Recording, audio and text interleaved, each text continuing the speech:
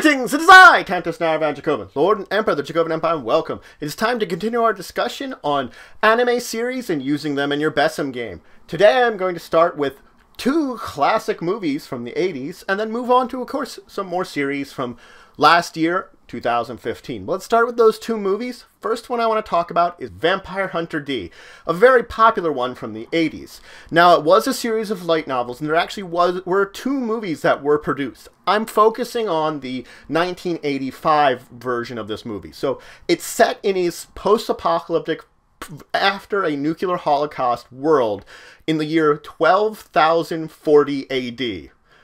Yes, that far into the future. Now, it's a world where vampire lords have begun to take over large swaths of land and threaten people. Most of the time, people are sort of on their own, but they kind of function as kind of rulers of areas without being direct rulers.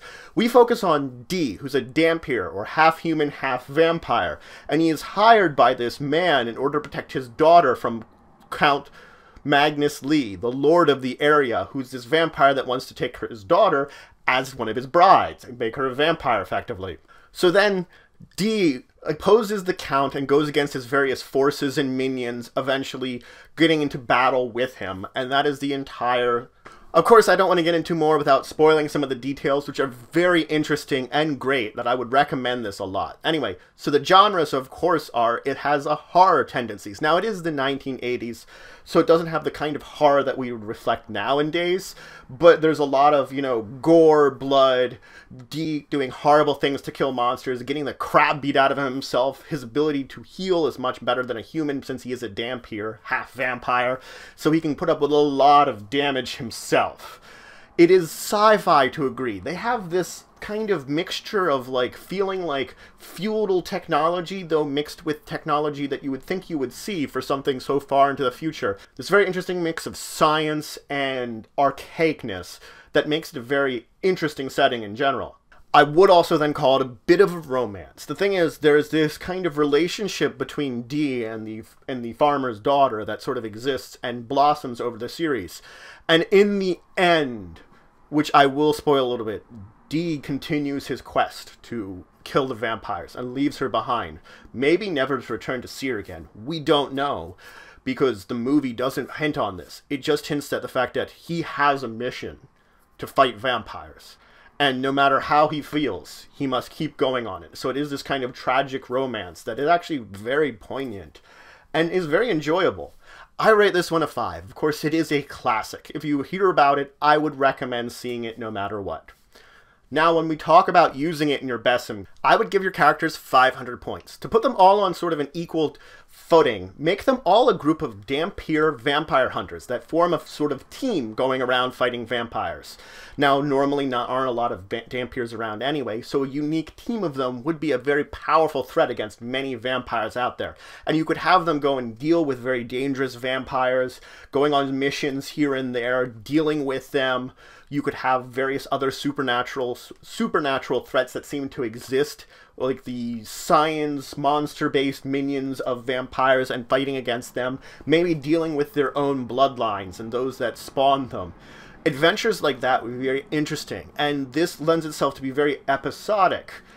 On the other hand, you very well could come up with a very powerful vampire that's pulling the strings, perhaps of other vampire lords, and would form a more cohesive, overarching storyline. The choices are really yours, how you want to develop that. And if you really wanted to look for more stories, you could check out the novels of Vampire Hunter D for some more suggestions. But just keeping to the basic atmosphere and setting that the anime movie set up is a wonderful thing to do anyway. So let's move on from Vampire Hunter D and move on to talking about Project A-ko. Now, this was a series of movies from the 1980s that revolve around these main characters set in this fictional city. Now, the city of Graviton City was in fact destroyed when an alien spacecraft landed there, crushing it. And now there's this big crater there where the city was actually rebuilt. That's where we meet our main characters, A-ko and C-ko. A-ko is this kind of energetic girl who oversleeps very often, and C-ko is her kind of ditzy friend who is her childhood friend that always goes together with her. That is kind of like the nice one who always looks to the best side of everyone. Of course, the big difference between the two of them is Eiko has superpowers. She has super strength and super speed. So she will race to school. The unfortunate part about her race is oftentimes it causes collateral damage because she's desperate to get there. So she will tear up the street in her wake. That is where we enter our third character, Biko. Biko is a spoiled rich girl that is a master at building and designing mecha.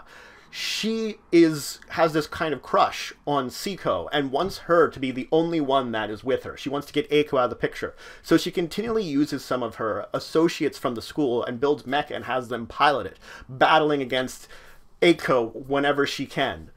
Their battles cause a lot of collateral damage as it keeps going, and eventually there gets to be more aliens coming in and getting involved in it, and Seiko getting kidnapped, and the two of them sort of getting along to fight against it, but not yet.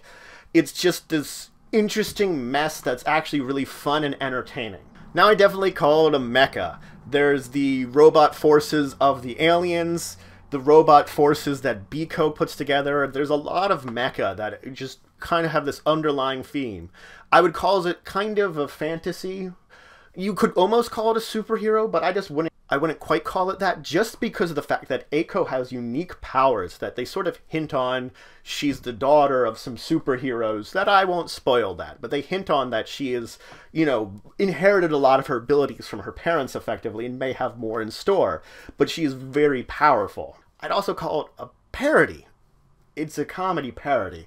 It parodies a lot of things with superhero and other mecha anime, especially up until that point in time.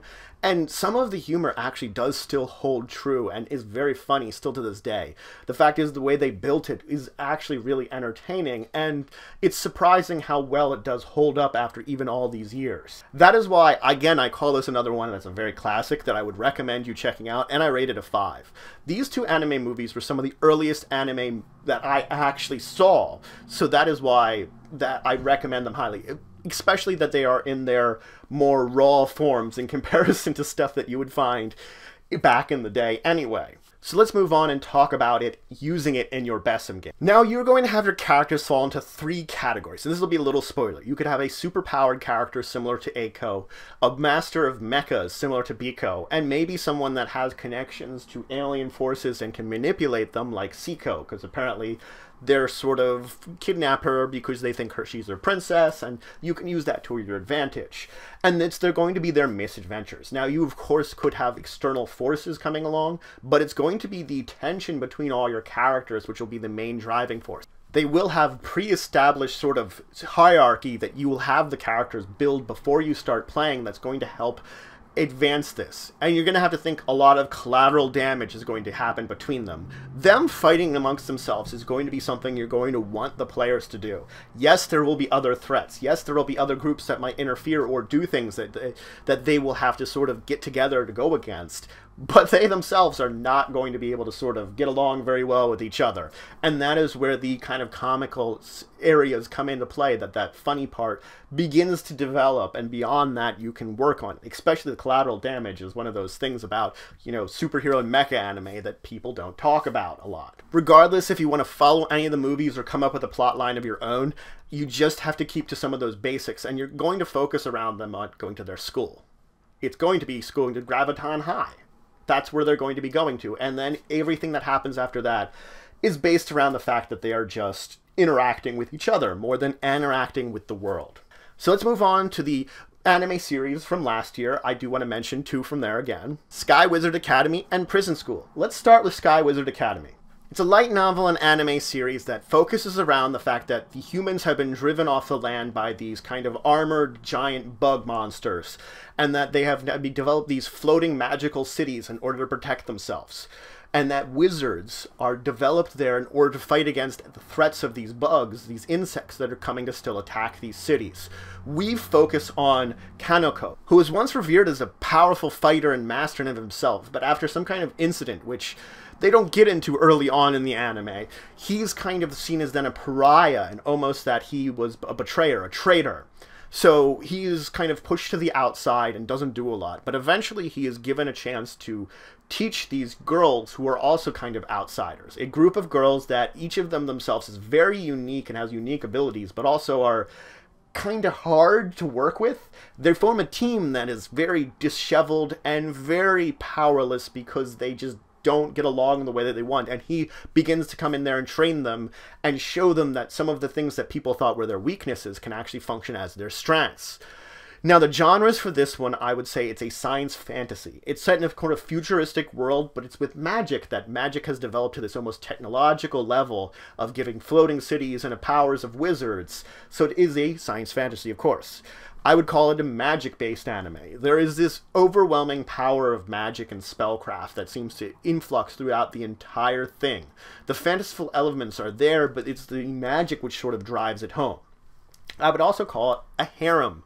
Now, this is very much so a light harem, as Kaneko doesn't actually, want to get with any of these girls there, because he himself, he just feels of himself as more, he did what was right that people dislike him for, and he just sort of pushes him to the side. But all the girls in his squad eventually start developing feelings for him because he is a great person and a great teacher, and he's just sort of nice, that they enjoy his company. I'd rate this one a 4. There were some flaws in it that did try to drive me away a little bit, but it was still a very good anime. Very high on my list of ones to recommend.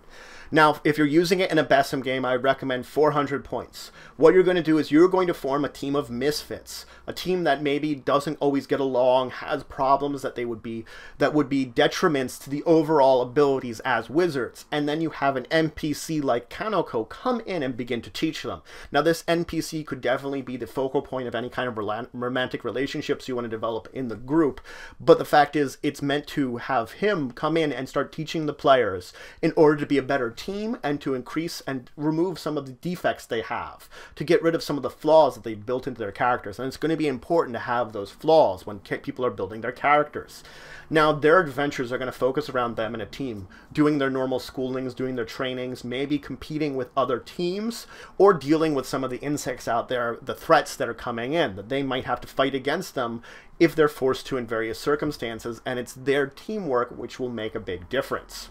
Now let's talk about Prison School. Now this is an anime and a manga that focus around Hachimitsu Academy. This academy that is very prestigious and in fact is pretty much an all-girls school. The thing is, they've let 5 boys. 5 out of the entire population of students. And the thing is, the rules are also incredibly strict and draconian, meaning that people are punished there very severely. All the boys end up getting into a situation where they are effectively peeping on some of the girls and are then effectively punished by being sent to the prison area in the school, where they are supposed to stay there for a month dealing with that problem there, or they would get expelled.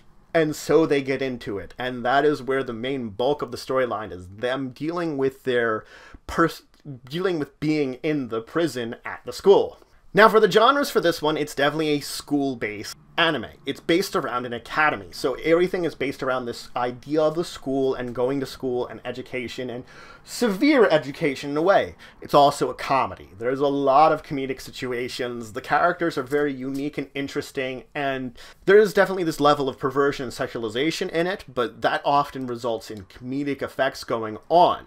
Now, rather than calling it more of a perverted anime, because I think that really stems into the comedy, I would really call it more a prison anime, which is a very unique kind of genre, because it's similar to the school as that is a setting, but they are set along in that prison area for pretty much the entire series, the entire anime series for sure. And so you're focusing around that more than anything else. Now, I also rate this one a 4. There are some things that can, draw you away. Some of the kind of perverseness that the comedy can stem from isn't always something that I think everybody would enjoy, but it is a very good series overall. Now, using it in your BESM game, I would recommend 130 points. The thing about this is you're going to either have the characters be the boys, which are going to be ending up in the prison for whatever reason, or you could make it a girl that might end up there, or you could make one of your characters be one of the people in charge of dealing out the punishments and things like that, the people that are in charge of them and keeping them in line at said prison. It's up to you how you want to have the characters divided up, if you want them all in one group, or if you want to split the group up, and that way it's the relationships between them and the interactions which are going to be important. There are going to be NPCs, but but it's this idea of them being sent into this prison for whether it's a week or a month or however long you think it would be appropriate for whatever punishment is going on, that they're all being sent there. That is the bulk of the storyline, is going to be the interactions between them and possibly some of the NPCs which are going to drive it. So this is a very role-playing, interactive, heavy storyline with perhaps some kind of plans or goofy things going on along those lines. That's up to your characters whether they want to develop that or not.